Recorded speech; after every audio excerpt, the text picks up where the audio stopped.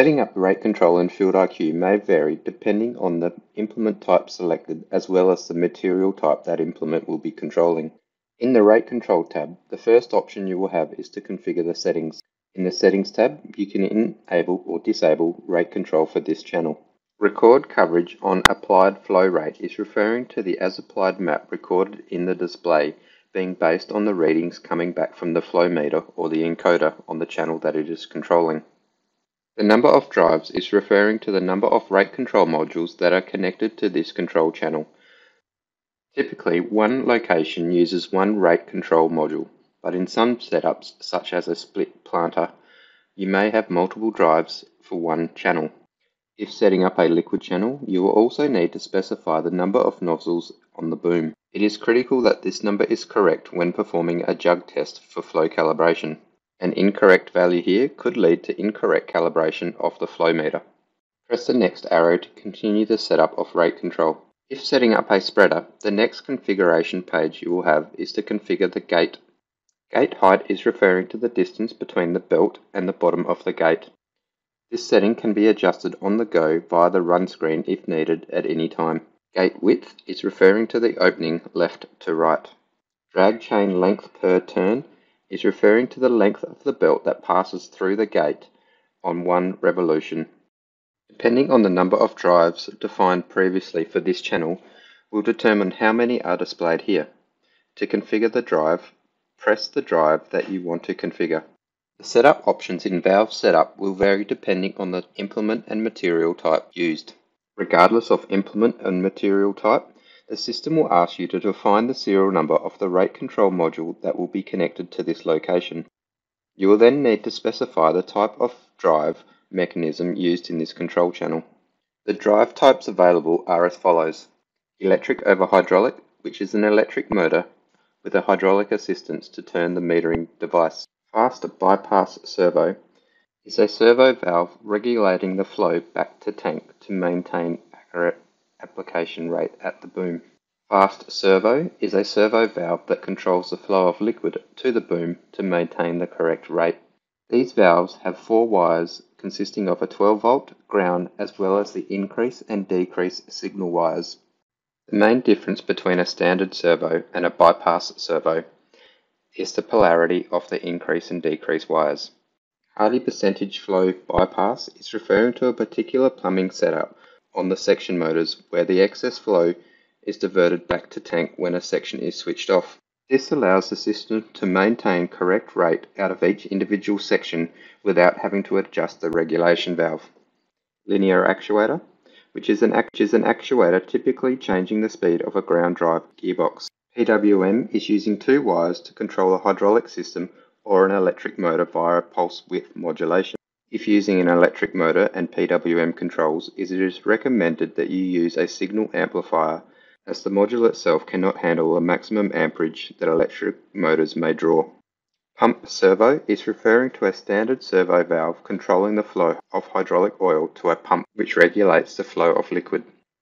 Standard bypass servo is referring to a standard 2-wire servo valve controlling the flow of product back to tank to maintain correct application rate at the boom. Standard servo is referring to a 2-wire servo valve controlling the flow of product to the boom to maintain correct application rate. The main differences between standard and bypass is the polarity of the signal wires. The next configurable settings is auxiliary valve. If setting up a liquid channel, you will have the options of disabled, dump, or master. If setting up an implement using a granular product, you will have the options of material clutch positive and material clutch negative also. With auxiliary valve set to dump or material clutch negative, when the master switch is off, a 12-volt is supplied to a valve or clutch to activate it. On a liquid system, this would be opening a valve dumping liquid back to tank when the master switch is off. On an air cart or planter, this would be an individual bin clutch that would be earthed to engage when the master switch is on.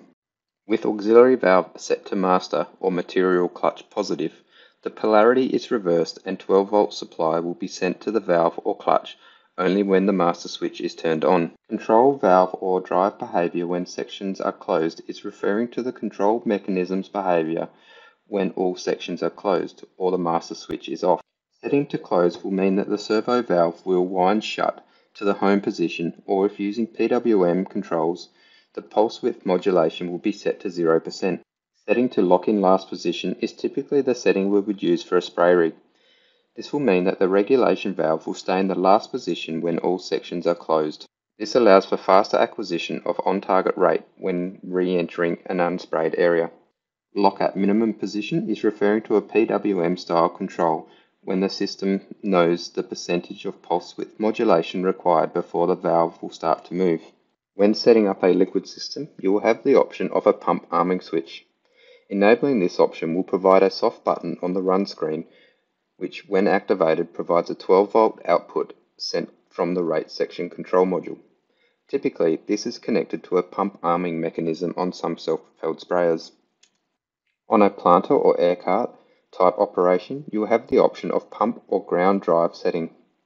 This is either going to be a 12-volt feed to a clutch when the master switch is on, or a 12-volt feed when the master switch is off. This is indicated with a graphical icon on the run screen. Typically, this is used as a master clutch on a ground drive implement. When setting up the drive with a granular product, the last option you will have is to reduce the drive speed when sections are closed.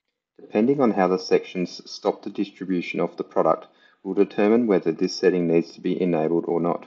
If, for instance, your metering device is a single roller distributing product across all section tubes, you will not want the speed of the distribution roller to change when one tube is turned off, as this will affect the rate of product going out other sections. Use the next arrow to configure the feedback setup.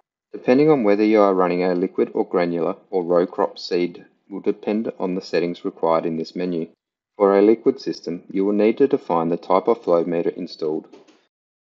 Select the units in which the flow meter calibration number will be entered.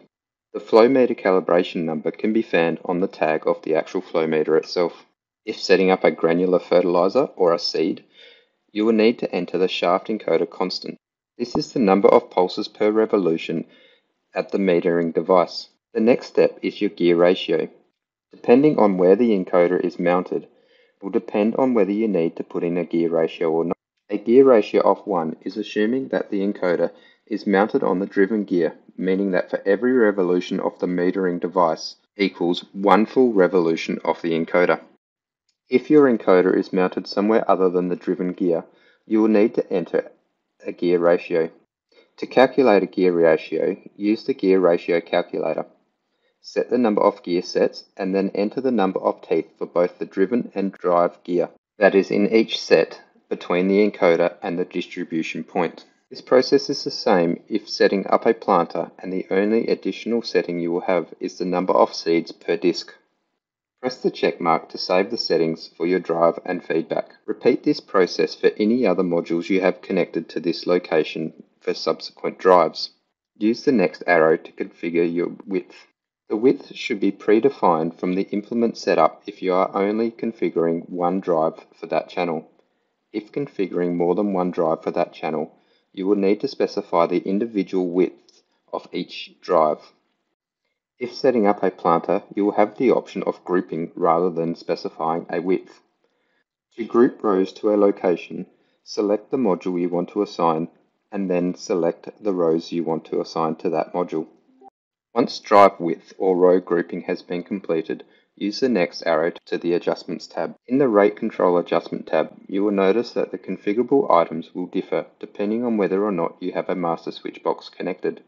With a master switch box connected, you can configure manual override speed, which is the set speed if the implement drops below flow control will automatically maintain this set speed. System minimum flow is a value that will trigger a warning if the flow rate for that product drops below this setting.